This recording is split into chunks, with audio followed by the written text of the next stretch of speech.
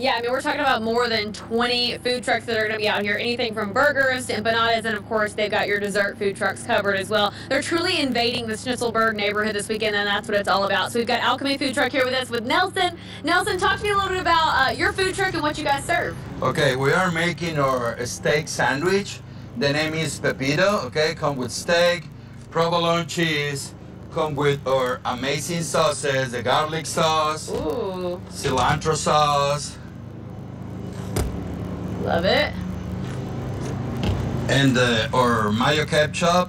Oh my gosh, you put all the sauces on that? Yep, and with tiny fries on top. Oh my gosh, that looks so good. And that's it.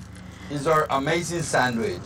What's it like sharing the food with you growing up with Louisville? What's it like sharing that with people? Okay, well, we are working on our frozen line. We have a frozen empanadas. Yeah. We have our jar of sauces. Now we are selling Glossa pasta in our location at Oxmoor Mall and Norton Commons on weekends. You're known for your empanadas. You say that they're the best ever, and here is a box full of them right here. Can we get these box of empanadas here this weekend at the event? Yes, of course, yes. What is this event doing for you? Are you hoping to get some more customers, gain some more exposure from this? Oh yes, of course, yeah.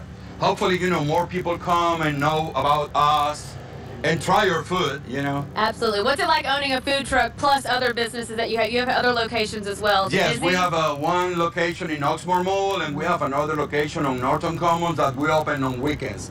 We are selling our empanadas. I love tacos. Nelson, when do you sleep?